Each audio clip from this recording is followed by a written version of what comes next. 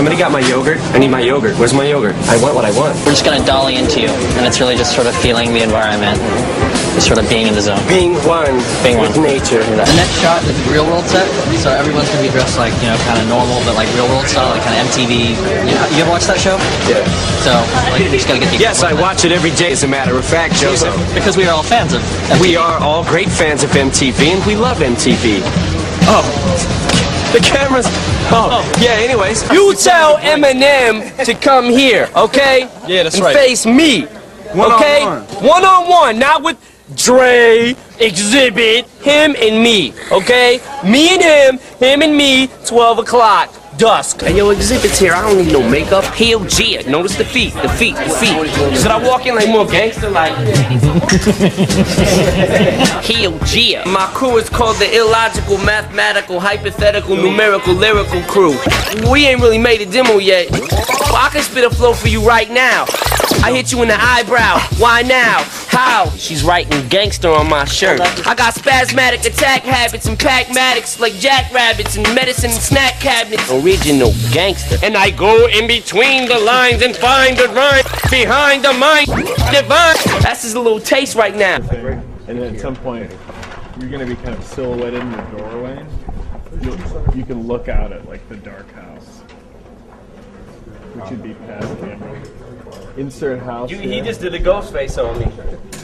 He did a strawberry iceberg daiquiri buttercup pinky ring and chocolate wallaby style. He said, what'd you say? Silhouetted in the doorway, looking out at the dark house. Pinky ring and medallion flow. Strawberry kiwi buttercup iced out. The caramel. What's up, everybody? I'm Eminem. I'm right here in New York right now on Shade 45, Sirius satellite radio station. And if y'all ain't got it, go get it.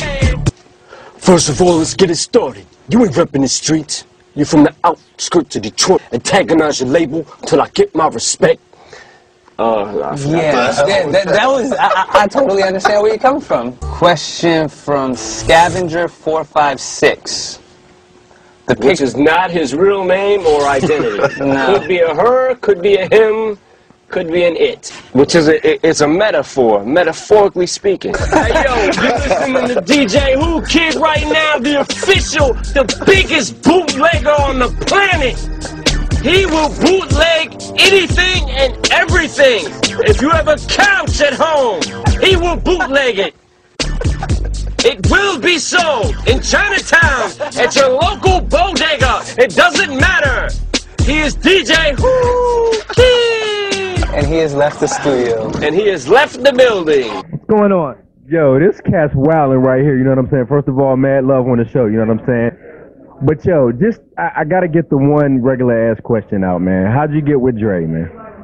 I'll tell you what, I seen him laying on a street corner. I picked him up, I dusted him off. I said, hey, Dre, you know what? I'll give you a record deal and I'm going to make some beats for you. And what you're going to do is you're going to rap with me, okay? And then I'm going to take you and I'm going to take you in the studio and I'm going to make you a star. So I made Dr. Dre a star and then here I am. Word. So, but they don't know that you've been doing this before Dre was even in the picture, man. What's up with that? They ain't yo, son. They ain't recognize it, son. You know what I'm saying? Yo, you know what I'm saying? Yo, I've been in the game from the get-go, son. Where is born, yo? Word up, man. So what's coming up, man? You out on tour now, man. What's coming up in the future? I'm gonna be touring with Dre later on in the summer. I'm gonna finish my tour, then I'm gonna be touring with Dre, then I'm gonna start my second album.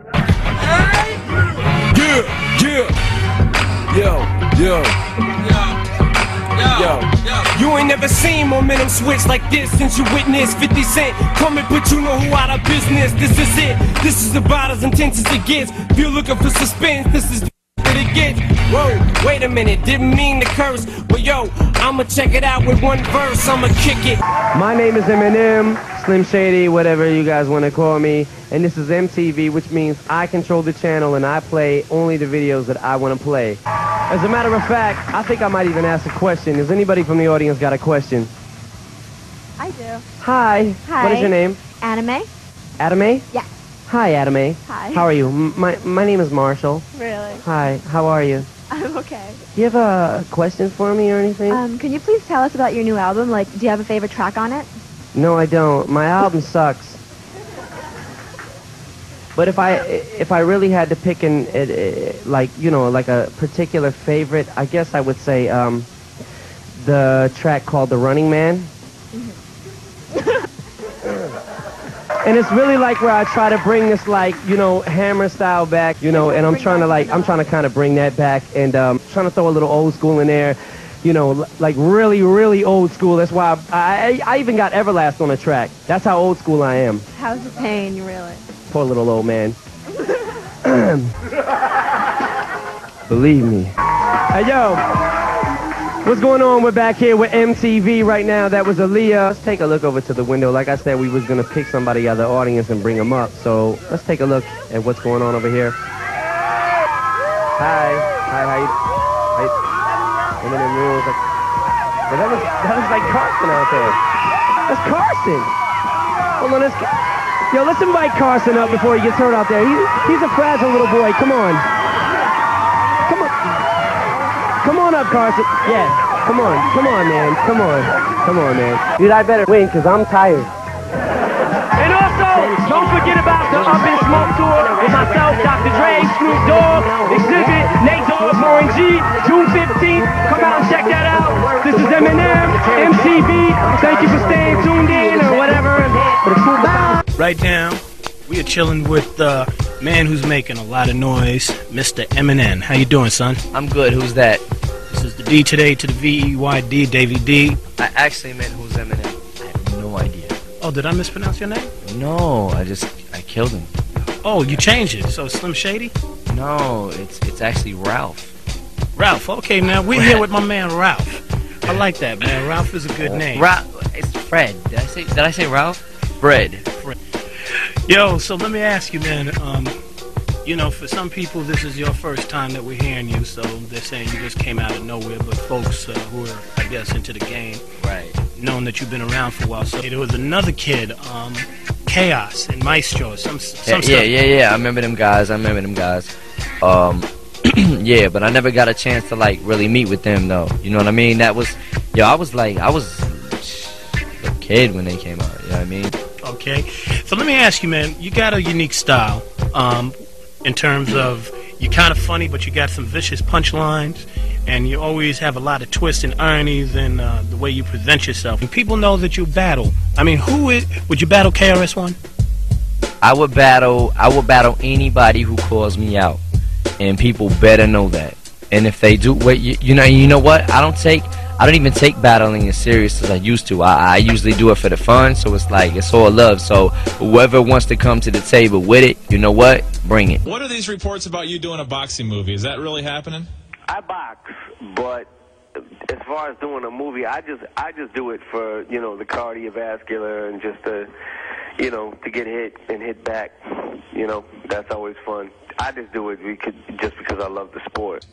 The problem is, I don't know if you heard the song, the new song that I have, but it talks about the guilt of always having to leave, you know, and at the time was mainly Haley that it was affecting.